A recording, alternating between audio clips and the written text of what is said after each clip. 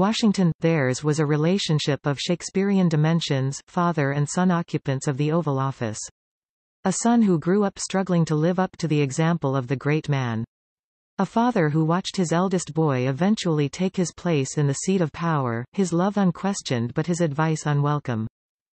They always insisted that talk of tension was overblown, that those who tried to analyze their interactions for fracture points or Oedipal motives were engaged in psychobabble.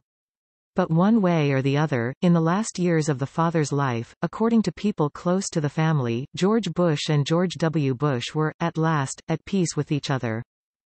When the son gives the eulogy for the father on Wednesday at Washington National Cathedral, it will bring to a close an extraordinary relationship unlike any in the annals of the American presidency.